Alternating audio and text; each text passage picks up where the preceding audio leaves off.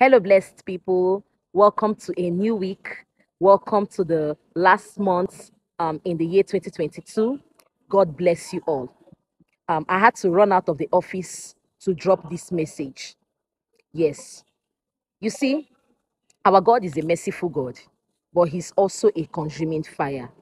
And when God reveals things to us, His children, one, it's because He does not want the devil to have victory over us.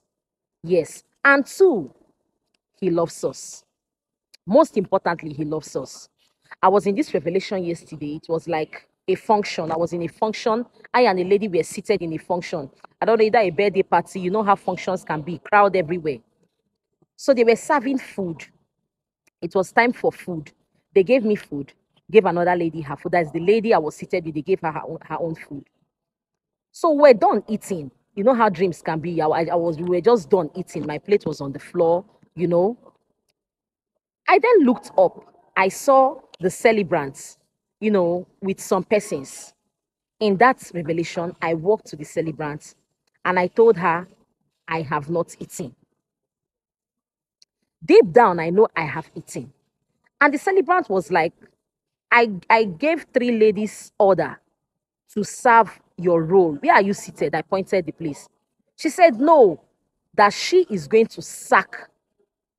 I think one, she mentioned that lady's name, that she's going to sack that lady specifically because the lady has not served us food.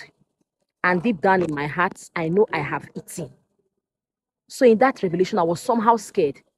And in my heart, I'm like, let this lady not go and ask the other woman that we were both served together. Because if she asks the woman, I will be exposed.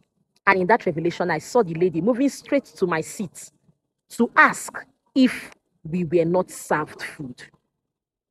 And that was how I woke up from that revelation. The Holy Spirit interpreted immediately. Thank God for the gift of interpretation. Now, if you have been following me here, you will know that most times God reveals things using me.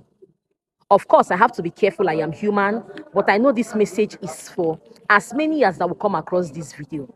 Our God is warning us against deceit. He does not want us to be deceitful.